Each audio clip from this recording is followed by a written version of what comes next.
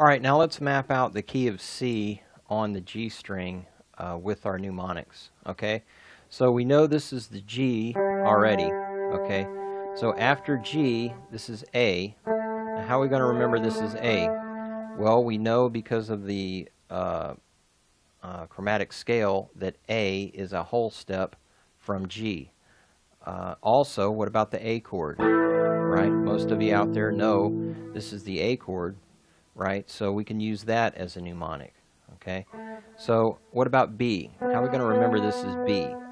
All right, well, this is where we tune the guitar or tune the B string. Okay? All right, so when we think of B on the G string, we think tune the guitar. All right, now what about C? Well, we're going to tie C's location to B because we know that, okay, B is here because that's where we tune the guitar or tune the B string. All right, we're just going to connect C to B. All right, and C is also on a dot. Okay, and you know, again, these dots are there for a reason, so you want to use that as an advantage to help you remember where these notes are. C is on a dot. Okay, now what about D?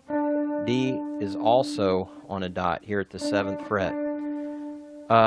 Now, one thing we could use to help us remember that D is here at the 7th fret is there's 7 days in a week. All right, day, the word day begins with D. All right, 7 days. All right, D7. Just think of 7 days in a week. That's going to help us remember D7. All right, D is here at the 7th fret. Okay, now what about E? E here at the 9th fret. Well, E happens to be on the last single dot, right, before we get to the double dots.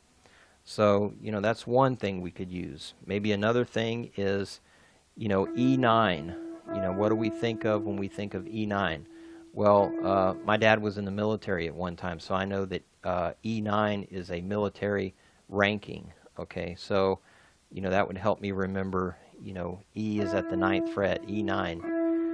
And again, if that doesn't work for you, you know, figure out something that does, okay? Then we have F is here at the 10th fret.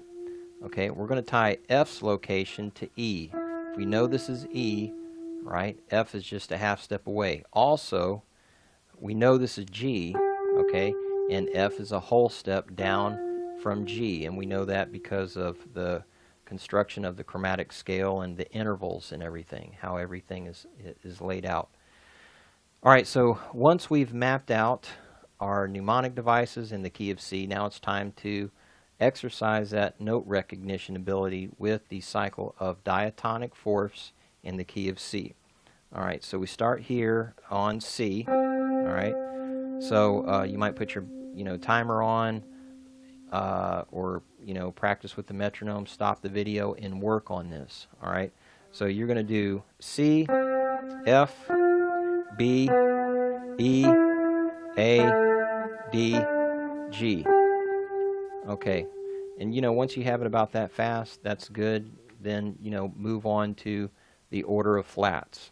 All right, so the order of flats is B flat, E flat, A flat, D flat, G flat. The word bead with G at the end. Okay, all flats. All right, so we're going to use our knowledge of where the natural notes are to find the flats.